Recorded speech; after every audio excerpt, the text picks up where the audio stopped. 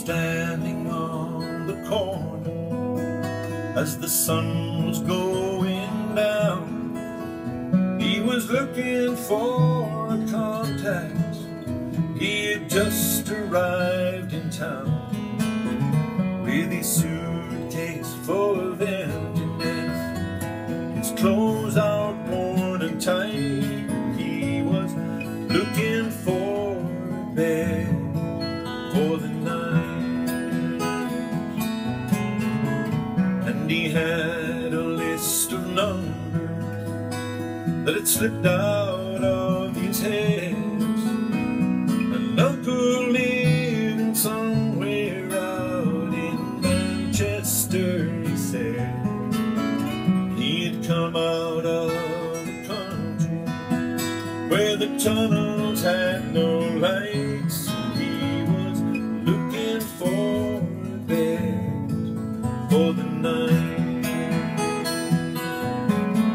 just a bed for the night, somewhere warm to the morning light. And he was looking for a bed for the night.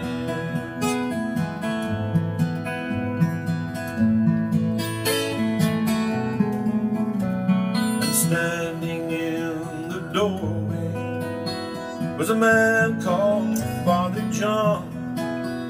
He said, "Come in from the cold and sit you down there, my good man."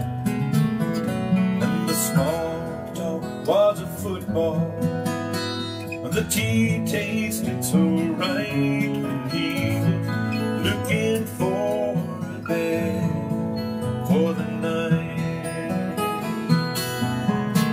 just a bed for the night, somewhere warm to the morning light. And he was looking for a bed for the night.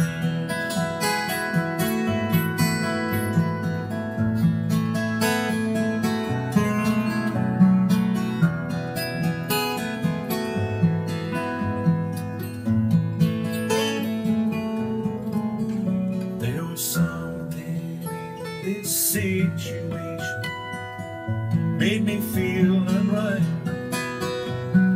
There is always someone with a kindness in their eyes. So we thought that John should hear me, and who knows, he just might hear me say, "Thank you for the bed for the night, just a bed for the night, somewhere warm to the morning light." He was looking for a bed for the night, just a bed for the night, somewhere warm to the morning light. He was looking for a bed